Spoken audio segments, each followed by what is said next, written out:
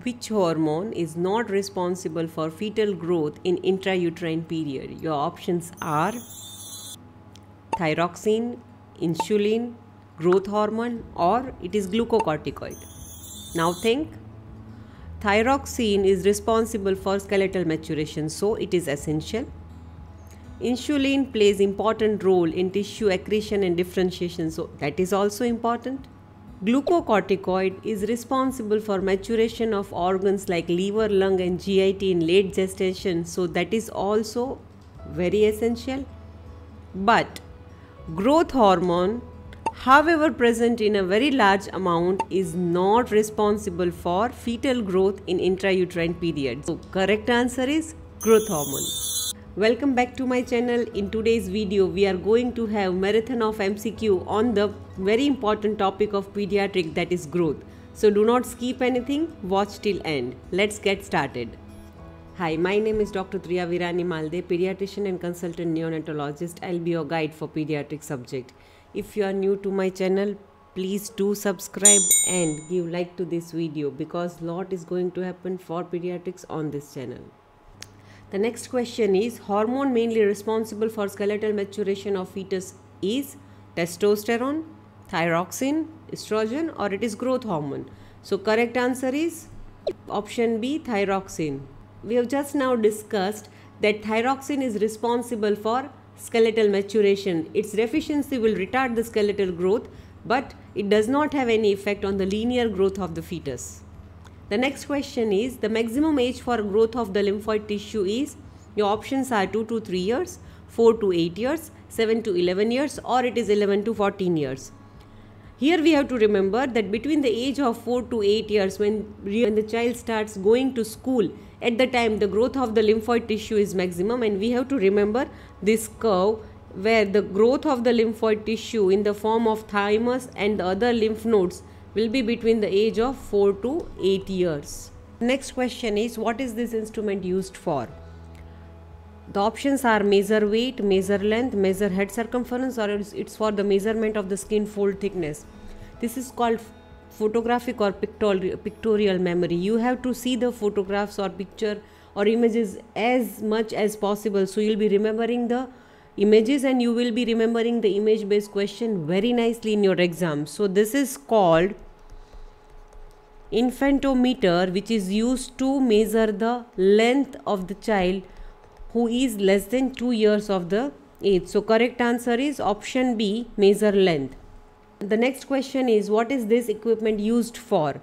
For measuring midarm circumference, height, head circumference, or it is for the skin fold thickness. This is called Shakir's tape, which is used for the community screening. It is color coded tape in which if it is a green, it means it is normal, more than 13.5 centimeter. If the color is yellow, it is moderate malnutrition between 12.5 to 13.5, and if it is red, then it is severe malnutrition less than 12.5 centimeter.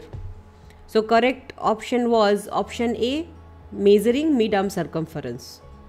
What is this instrument used for? Your options are measure weight, measure height, measure head circumference, or it is for the measurement of the skin fold thickness. Correct answer is option D, for the measurement of the skin fold thickness.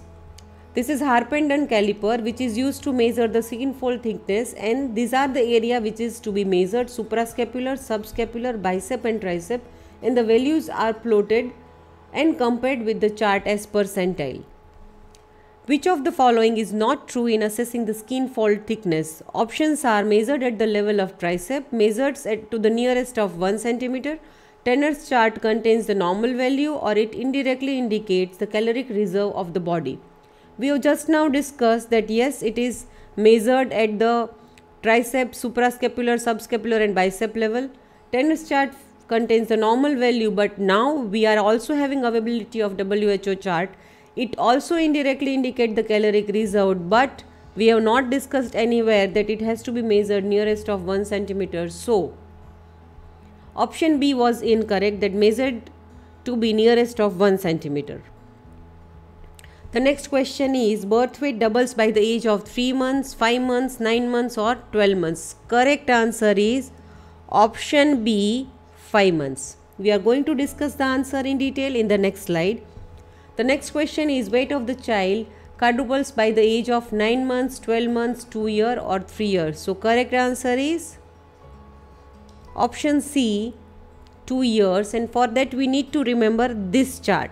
At the birth, if it is X, 5 months 2x, 1 year 3x, 2 year 4x, 3 year 5x.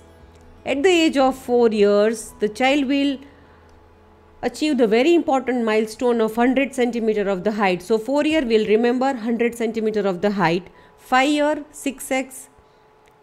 6 years nothing to be remembered. 7 years 7x. 10 year 10x. For us the question was, it is doubles at which time? So correct answer was 5 months, and the next question was quadruple by which age? So the correct answer was 2 years. The next question is normal gain in a length in a full term baby in first 6 months is, for the length we need to remember that the birth length is 50, 1 year it is 75, 2 year it is 90, and by the age of 4 year it is 100. So we roughly know that in the 1 year the child will gain 25 centimeter of the length. Many a times a student will do a 25 divided by 2 because it is asked for the first 6 months, and the answer they'll reach at the 12.5 centimeter, which is not given in this. But the correct answer is not 12.5 centimeter. The correct answer we are going to discuss that between 0 to 3 months the increment of the height is 3.5 centimeter per month. Between 3 to 6 months it is 2 centimeter per month. So between 0 to 3 months the child will gain 10 centimeter of the height. Between 3 to 6 months child will gain the height of 6 centimeters. So approximately 10.5 plus 6, 16.5 centimeter will be gain of the height in the first 6 months. So the closest answer is 15 centimeters. So option C was correct. The next question is, height of a child doubles the birth height at the age of 1 year, 2 year, 3 year and 4 years. So birth height is 50, 75, 90 and 100. So 50 going to 100, which is at the age of 4 years. So correct answer is option D, 4 year. This is what we just now discussed. 50 at 3 months 60, then 9 months 70, 1 year 75, 2 year 90 and 4 year 400. 4 year 100. So 100 centimeter or the double the birth height by the age of 4 years. Increase in the height in the first year by, we have to answer in percentage, 40%, 50%, 60%. We all know it is 25 centimeters. We have to just put a simple calculation that out of 50 it will be 25. So out of 100 how much it will be, and the answer is 50%. Question is, a normal healthy child has a height of 100 centimeter and weight of 16 kg. What is the most likely age? We all know that 100 centimeter is achieved by the age of 4 years. So this is correct, but we need to also counter check with the weight. So we are going to learn the formula or revise the formula, that is between age of 0 to 1 year we are using formula x plus 9 by 2. Between 1 to 6 year we are using 2x plus 8, and more than 6 years we are using formula of 3x where the x is in years. So between 1 to 6 year it is 2x plus 8. So here 2x plus 8 is 16. So 16 divided by 8 is 2x. 8 is equal to 2x. So correct answer is x is equal to 4 years. So here also it is coming 4 years. So correct answer is option B, 4 years. The rate of increase in HC in first 3 months, 2 centimeter per month, 1 centimeter per month, 0.5 centimeter per month, or it is 0.25 centimeter per month. The correct answer is option A. We need to remember that between 0 to 3 months 2 centimeter per month, 4 to 6 months 1 centimeter, then 0.5 centimeter per month till the age of 12 months, 1 to 2 year 0.2 centimeter a month, and then between 3 to 5 year it is 1 centimeter per year. Anthropometric assessment which does not show much change between 1 to 4 years. Your options are midarm circumference, skin fold thickness, chest circumference or chest circumference to head circumference ratio, or height. Most of the time students get confused between option A and C, but the correct answer is midarm circumference, and here is the explanation. that between 1 to 5 years, it remains static between 15 to centimeter among the healthy children because the fat of the early infancy is getting replaced by the muscle. So MSC will be static between age of 1 to 5 years. In a healthy child, head and chest circumference equal each other around the age of 3 to 6 months, 6 to 9 months, 9 to 12 months or 12 to 15 months. Correct answer is option C, and we have to remember this slide for it. This slide, HC is more than the chest circumference by 3 cm at the time of birth, but at the time of 1 year, somewhere between 12 to 9 months, the HC will become equal to CC, and later HC will be lesser than the CC in whole life.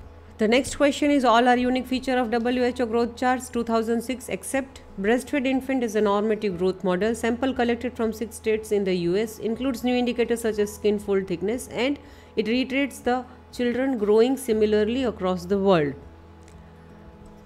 Here the answer is option B, that sample collected from 6 states in US was incorrect, because this study included all the infants who are breastfed across the world from 6 countries, and they have also included the new indicators such as skin fold thickness, and they reiterates the children growing similarly across the world. So option B was incorrect.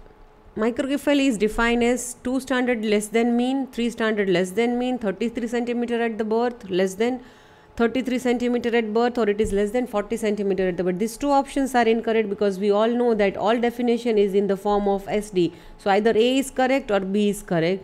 Correct option is 3 SD less than mean, and we need to remember the less than third centile and minus 3 SD below the mean for the age and gender will be called microcephaly for the head circumference. Anterior frontal is located between which two bones? Frontal and occipital, frontal and parietal, parietal and occipital, or it is frontal and zygomatic. Correct answer is frontal and parietal. For this we need to remember this figure. Anterior frontal is the opening between the skull bones, and anterior frontal is particularly between the frontal and parietal bones. Suture of the skull fused by 5 year, 1 year, 3 year, or it is 8 years. For this, correct answer is option C, 3 years. And for this we need to remember this slide. We all know that bones of the skull is held by the sutures. The spaces between the bone is called fontanelle. The posterior fontanelle is closed by 6 weeks, anterior by 9 to 18 months, and cranial bones are closed between the age of 22 to 39 months. So here the closest answer is 36 months. So option C was correct. Sagittal sutures overlapping causes oxycephaly, scaphiocephaly, plagiocephaly, or it is a cephalocephaly. We all know that if the sutures of the skull bones fuses prematurely, it is called craniosynostosis. So, if the sagittal sutures fuses prematurely, what we are going to call it? We are going to call it scaphiocephaly, and we have a very nice mnemonic to remember. S stands for scaphiocephaly. So, it is also called scaphiocephaly as well as it is called dolichocephaly. If you are getting either of this option, both options are correct. If sagittal sutures are fuses prematurely, we are going to call it scaphio or dolichocephaly. Premature fusion of coronal, sphenofrontal and frontoethmoidal suture is seen in pterycephaly, dolichocephaly, plagiocephaly or trigonocephaly. We all know it is not dolicho, plagio or trigono, it is pterycephaly, and we are going to remember it with mnemonic. Pterycephaly is tower shape, cone shape, funny. Ptery is tower, so it is shape of tower. We are going to remember cone shape funny as a mnemonic. C stands for coronal, S stands for sphenofrontal, and funny stands for frontoethmoidal fusion. False about head circumference measured at supraorbital reach, measures hydrocephalus as well as microcephaly. Serial measurement is useful, helps in the measurement of the neurological development, and is an indicator of a brain growth. We all know that it is measured between supraorbital and prominent part of occiput. So this is correct. It measures hydrocephalus and microcephaly. Yes, that is also correct. Serial measurement is very much useful. It help in a measurement of the neurological development. That is not correct, because it does not have anything to do with neurological development, and it is a very good indicator of brain growth. So this is also correct. So the false statement was helps measurement of neurological development.